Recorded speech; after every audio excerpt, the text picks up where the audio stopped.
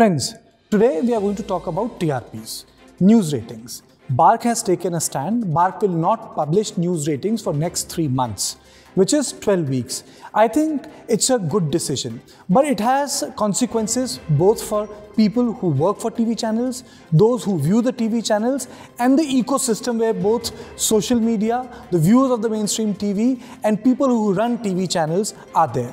I would like to start this conversation by saying that it's a self-cleansing process. It is good for TV and it will going to have many consequences. For example, the less competition, the content can become sober. A lot of competition can lead to a very polarizing content, so that will go away. If you look at the way channels have been functioning, sometimes you would have found that the gossip is passing away as serious news, or low-level research is being portrayed as deep dive of news. I think that is going to come to an end. And also, in the news parlance, when we say the newsroom madness, I think that is all going to reduce. There will be a sense of self-regulation and introspection. So I think these are very welcome decisions, but there is also a responsibility on the viewers also. Because generally the criticism is that the mainstream media has turned into a caricature of social media. Whatever comes on social media finds itself on the mainstream media.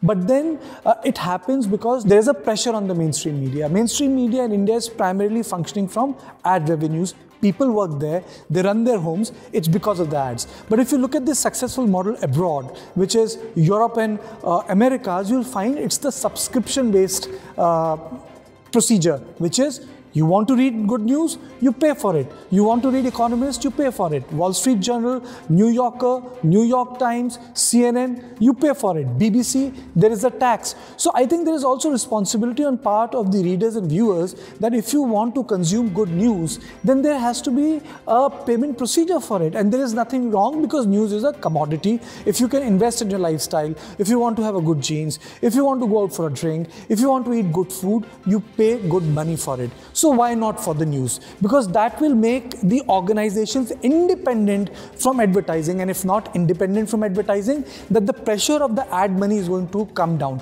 Once that comes down, you'll find that the quality of the news will become different. And then, it's a vicious cycle. A lot of people will not say that, no, they're not, feeling the heat from the vicious cycle. Competition also creates a negative side. For example, you will find that a lot of news, instead of enlightening and educating people, it polarizes the view, it vitiates the atmosphere, it divides the society, because you are targeting a certain section. You are hunting for attention rather than hunting for reportage, which is to educate and enlighten people. I think all these processes will change once we know after 3 months that how big is the representation base of a TV channel, how representative it is, where it is being watched, rural areas, urban areas, semi-urban areas, semi-rural areas, and I think the truth will emerge. So I think this process is sort of a self-cleansing process, both for the viewer and for the person who is making the news. Because I personally feel that if media or the press is the fourth pillar of democracy, then it needs to behave like one.